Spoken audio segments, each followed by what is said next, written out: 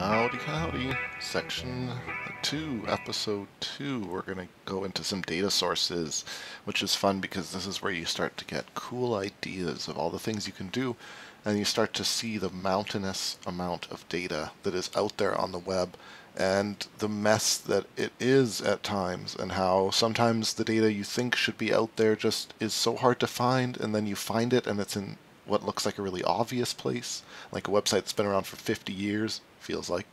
And it just kind of blows you away how hard and how easy to find this data can be. So beyond just like getting familiar with the data formats like we did in the last video, you also have to get familiar with like how the heck do you find the data if you want to use it, even before you want to use it. So a lot of people come to me, one of the most common ones that people actually run into is something called Parcel Data, which is kind of like the zip code areas of the United States. And this is pretty local. They aren't actually defined that way technically by the government. They aren't defined as polygon enclosed areas. It's a little more complicated what postal codes, how their boundaries, so to speak, are defined. But we still have geographic data for coordinates because for the coordinates of these zip code areas, roughly, because it's still really useful for geographic purposes and for mapping purposes to have these as polygons. Anyway, one of the problems is that this data isn't really just like put out there by the government in a specific way, open and free, and yet it is available around the internet in different places.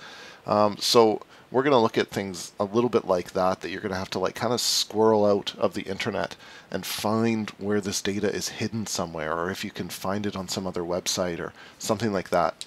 Of course, I'm not advocating stealing any proprietary data, but a lot of data is just openly out there, and you might even be able to get more than you think if you're kind of creative about how you would recreate or understand the data.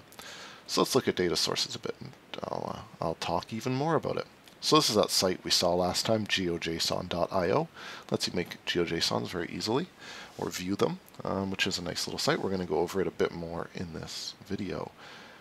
So we're going to look a little more at the different kinds of data that you get from different kinds of sources. So there's dynamic APIs, which might be something like, I need to get data of where the buses are in my town because I want to build this kind of transportation app. So I need to figure out where they are every 30 seconds. So that's a dynamic API. Somewhere that data is going to be being generated because all the buses have geolocators on them, but you have to find a way to hook into it. So that's one kind of data. And then there's static data sets, which is just like, we need to map out the income of people in this county or this other county in a certain state. And that's dynamic in the sense that like it changes over time, but it's not dynamic data set. It's not changing every day or every second. You're just going to put that data up, find an interesting way to display it, make it available, put some filters on, and then it's going to sit there. And that's a different kind of data, and you have to look for it and handle it in very different ways. A lot of the time, the most interesting kinds of static data sets are the kinds that are somewhat creative, or they're just they're creatively used. The data's already been out there, but the comparison hasn't been made. For instance, there's a popular Canadian mapping site called Census Mapper. It's a little out of date now, but it's very cool. And one of the popular ones that he had was that the government puts out the census data, and you can see how many people of certain age, say like, I don't know, age 4 to 12, are in a certain neighborhood. And he just kind of correlated that with being a trick-or-treater. So around Halloween, it was like he made a map of like where the highest concentration of trick-or-treating kids would be. And that's kind of a creative use of just like plain old data that just says what age people are in different areas of the country and different areas of cities. And it kind of had fun with it. So that's a lot of the creativity and the intelligence around using static data sets in interesting ways, and maybe even combining them with dynamic APIs. So you could have something like, well, where do people tweet about income inequality when, depending on what their income is. So there's a static data set of what their income is, usually put out by the government every few years as part of a census. According to different kind of areas of the country. And then there's APIs like Twitter that'll stream out tweets that you can actually check where people are in real time tweeting about income. So that's just some interesting ways to do that. So we're going to look at a little bit of Openstreetmaps data, which is very important in mapping online, and it's very important in what Mapbox uses. In Mapbox's own base maps, they incorporate all Openstreetmaps data. And we're going to look at some of that, and there's much more of it available than what Mapbox has. We're also going to look a little bit at some government data. Now, governments are, of course, very different. I'm from Canada, but I still use a lot of US government data for the different types of applications and for different clients that I have. And the different governments I found do things in very different ways, as you might expect. And the data is organized differently. They have different types of websites, different types of language for how they describe the different types of data sets. So navigating that stuff can be a real pain, but I just want to introduce you to it a little, and hopefully we can find some good tools to help you out. And then we're just going to go over a couple of the data creation tools that are out there, such as geojson.io, that are going to help you to create your own data if you're doing something like taking some historical map and trying to make it something dynamic. This is just like more what we're going over, as you can imagine. All right, let's head out to some other websites again. So I thought for the sake of this video, it might be worth just kind of looking up a random data set. Well, it's not going to be random because, of course, I thought about it beforehand, but essentially. So I was looking at historical maps the other day because I'd like to make one that is really similar.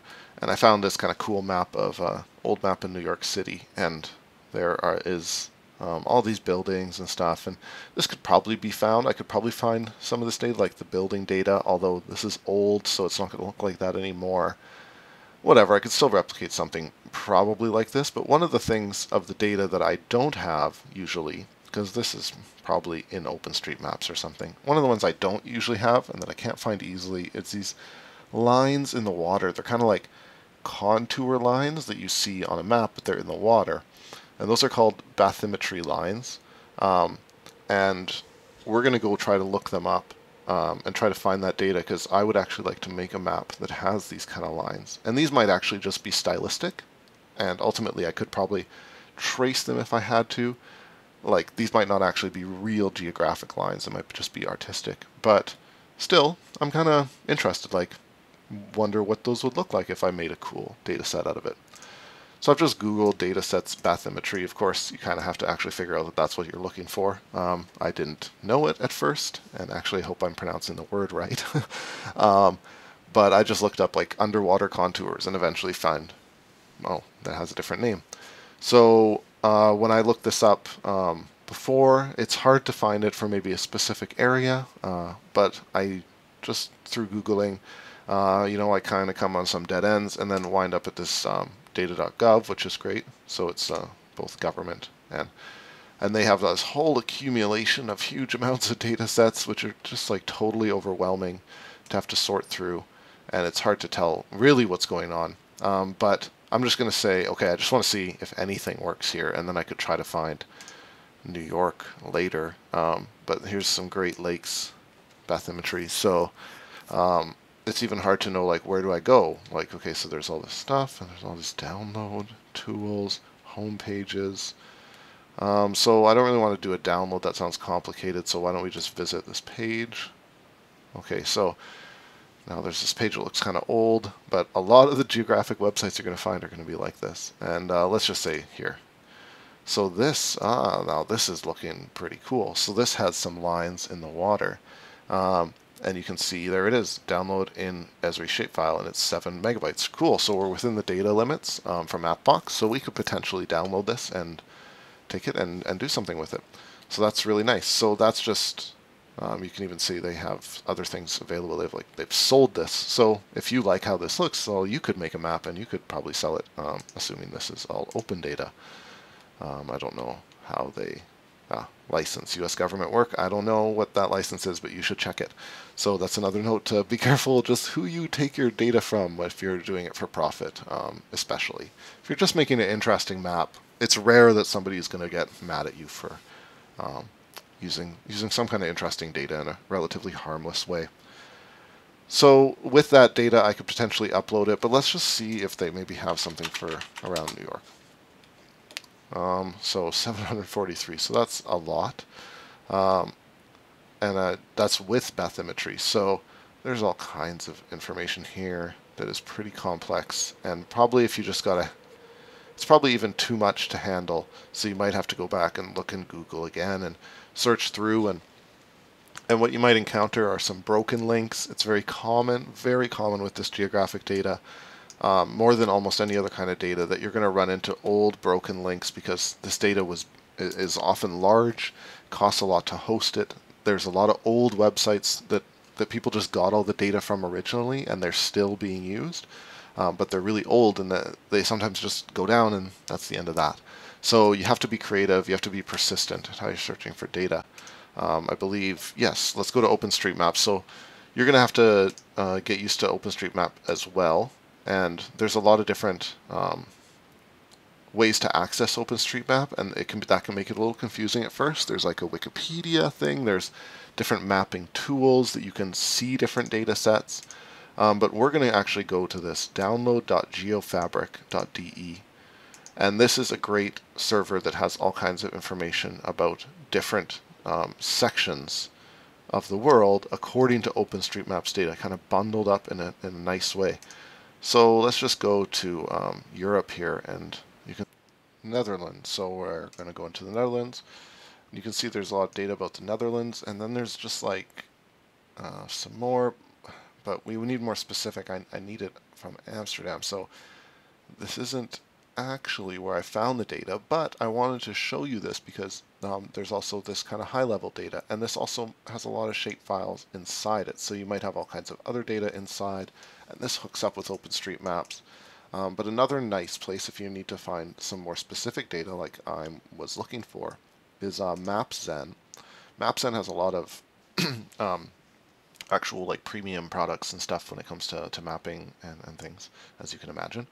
And but one thing they have that's really nice is this Metro extracts that creates, as you can see, snapshots of OpenStreetMap data into manageable metro area files in a variety of formats. So that's great if you're doing something in a city, which most people usually are, or at least if your data can be related to city information, or if you're trying to build a base map with just street data or that kind of thing. You can find it all here on Mapzen. It's really handy. So let's just search for Amsterdam. There we go. Okay. So we go in here, and what's this map going to show us? Come on. All right, there we go. So you have the actual map here. So this is where it's showing. This is the core of Amsterdam right there. And it's going to have all kinds of data. I'm not even sure, but they group it all by the different OpenStreetMap tags. So when I download this, it's quite a large shapefile, and you can see it's 269 megabytes, and then even the GeoJSON is 172 megabytes. So that's much larger than you could like open in your file editor. You'd probably crash your computer.